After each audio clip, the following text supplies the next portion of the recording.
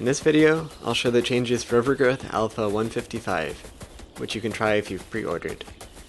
This week I spent a lot of time addressing crash logs again, with technical fixes like making a more stable arrangement for models in RAM, and more social fixes, like reminding laptop users to switch from integrated graphics to discrete graphics, if they have dual graphics cards.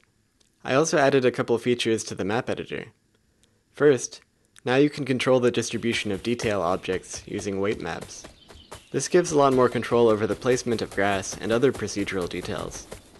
Here I made a square of grass just to make sure it's working, and then made it glow white to see it better.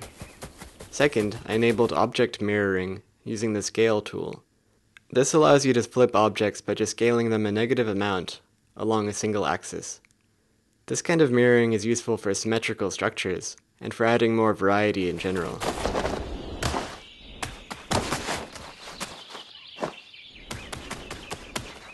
One last thing I'm working on is making the shaders more modular. Right now each shader variation has its own file, with a lot of duplicated code.